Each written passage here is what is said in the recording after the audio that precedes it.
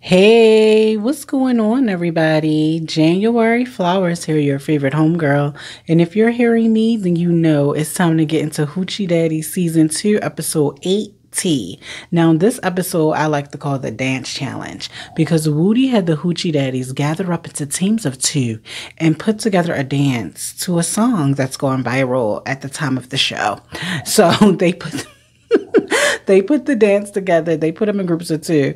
Now, everybody was wondering what's today's challenge going to be, but luckily some of them could tell. Some of them, I guess, are familiar with Houston, and they knew when they pulled up to the All-In Arena, they knew that it was a dance studio. So they paired them up into groups. We had Nelly and who we had? We had them in teams. But one team that really stood out to me, y'all, was definitely Money Montana and Baby Jack. I really thought Baby Jack and Money Montana was going to win because they was doing so much. They had choreo. But you know who else had choreo? Cooley had in their group, they had choreo too. So I definitely thought either Cooley was going to take it or Money Montana. They end up giving it to Mino and Ra, which was very confusing to me. This was the challenge.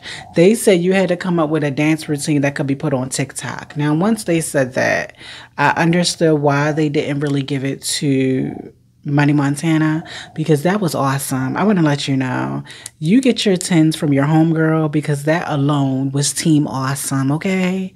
I know they ain't want to give you nothing, Pooh. And a lot of people try and say the competition ain't rigged. Child, it's rigged.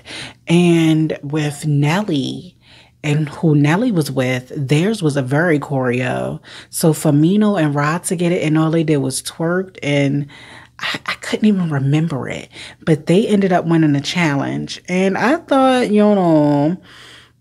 was a little messy, but they ended up letting them get it. To the dance challenge, now I remember, I know why Nelly lost. Nelly was with 24K, and 24K can't dance. So that makes sense now. Boom. So they get back to the house, but some people still mad about the boxing situation, which is Mino. Mino bring it up that Cooley went too hard on her, and she felt like Cooley from the streets. And if you're from the streets and you know you fighting somebody who never been in a fight before, why would you go so hard? Child, let me tell you something. First of all, Cooley said they went easy on you. Secondly, thirdly, if you know that you can't fight, you know what I'm saying? Keep that to yourself. You don't have to keep announcing that, but you keep running that mouth, which will get you knocked whole. You know what I'm saying? Cooley said, I went as light as I could. It is what it is. Look, Woody ended up taking them out to the after hours, and they was going out to Anthony's club. So I like that Anthony really, you know what I'm saying, really was letting them do the big one this season. And we see him at the after hours, and that's where this episode ends, y'all. They had the dance challenge, and then they went to the after hours. Who stood out to me this episode? Definitely Money Montana, my bad, Money. Definitely stood out to me because you got so emotional because you just knew you was going to get that. And the thing is, I think if this is the one, they took a point, if I'm not mistaken. Some of the niggas just came and took it. It made a nigga feel like... Period. This is the one where they actually took the point away from another person. So two people won. It was two, Ra and Mino. So they came in and took a point from Nelly and Money Montana. Money Montana got emotional, broke down in tears, and was just saying, I don't like when things are taken from me. And like I said, this show is very triggering. It's very trauma-filled for some of them. So I guess on that note, it made sense for one to get emotional in that sense. But at the end of the day, they went out to the club. And, they danced their pain away. I got problems. Yes.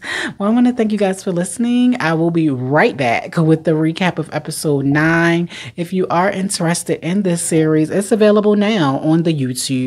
So if you guys want to check it out, you're perfectly welcome to it. If you enjoy studs or competition shows, get into that tea. But remember this, do the best you can with what you got. And I will see you on my next video. Bye.